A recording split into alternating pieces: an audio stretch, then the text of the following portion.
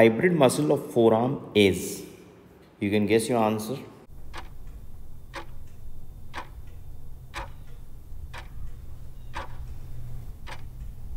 So here you're seeing is this muscle called flexor digitorum profundus muscle. Now this muscle, you must have been taught and you must be knowing that this muscle has having dual innervation. The medial portion of this muscle, which gives out the two tendons for the little finger and the ring finger, that's innervated by ulnar nerve. While there are two tendons of this muscle will reach to the middle finger and the index finger.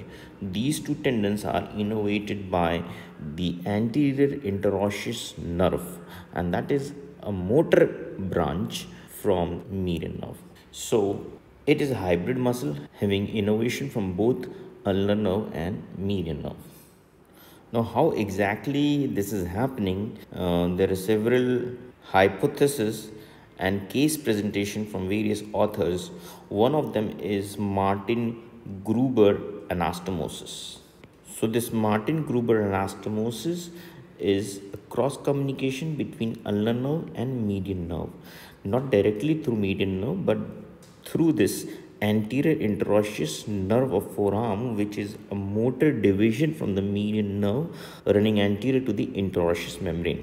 Remember that this communication is proximally attached to the anterior interosseous nerve and is distally attached to the ulnar nerve. Why am I telling you this? Because there is a reverse Martin Gruber anastomosis as well, which has been found.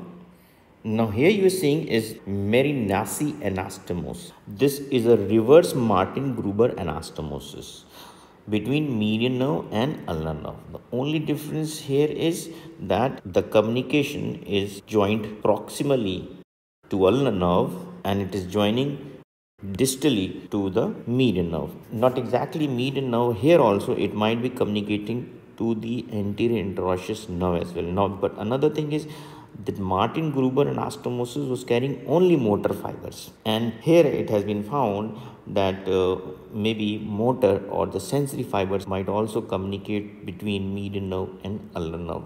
So you just have to remember these two names. The one which was from median to ulnar nerve, that was Martin Gruber anastomosis, and from ulnar nerve to median nerve, this one is Marinacci Anastomosis. It is also called as reverse Martin Gruber anastomosis.